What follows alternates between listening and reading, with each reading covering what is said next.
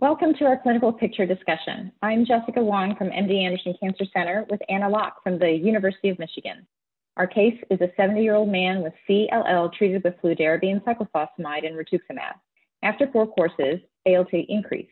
He had been taking a lot of vitamins and supplements. After stopping the supplements, ALT normalized, but 18 months later, again, the ALT increased. Anna, what are the potential causes of ALT elevation in this case? Well, there are many potential causes, including involvement of the liver by leukemia, drug-induced liver injury, including nutritional supplements, as in this case, infection, sepsis, acute viral hepatitis.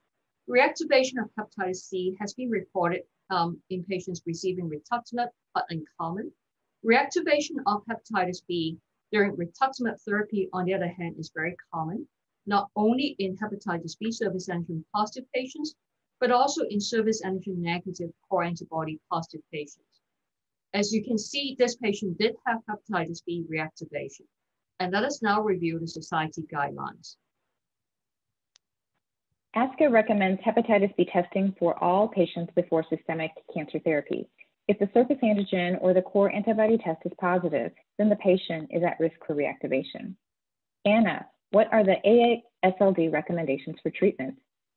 Well, AASLD recommends that we use prophylactic therapy for all hepatitis B surface antigen positive patients that will be receiving anti-cancer therapy. And for patients with surface antigen negative core antibody positive indicating prior hepatitis B infection, only if they need to receive potent immunosuppressive therapy, such as rituximab. Recommend entecavir or tenofovir, and the antiviral therapy should be started as soon as possible, preferably before anti-cancer therapy, and continue for at least 6 months after completion of treatment, or 12 months in the case of anti-CD20 therapy. Hepatitis B reactivation can be fatal, but it can be prevented. Thank you.